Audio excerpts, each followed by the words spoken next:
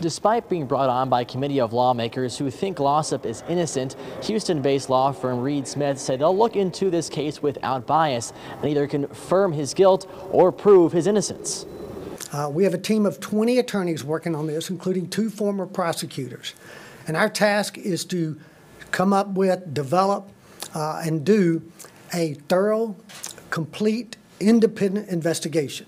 Richard Glossip was convicted and sentenced to death in the late 90s for ordering the killing of his boss, motel owner Barry Van Treese. Since that conviction, people have come forward saying Glossip was set up by the person who actually carried out the deadly beating of Van Treese. It's not even the evidence that we have that he's innocent.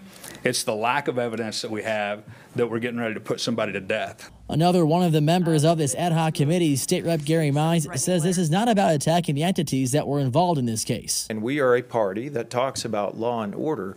All we are asking for is to see that that is played out to the extent that it needs to be to match what the punishment is. The committee is asking to work with Oklahoma County DA Dave Prater on this case, but they say they have not yet heard back. In June, Prater told KOCO5 he stands by the conviction and the sentence. And the law firm says they'll do all this work pro bono for no cost, and their investigation has actually already started. They expect to have a report ready sometime in April to present to the Oklahoma Pardon and Parole Board.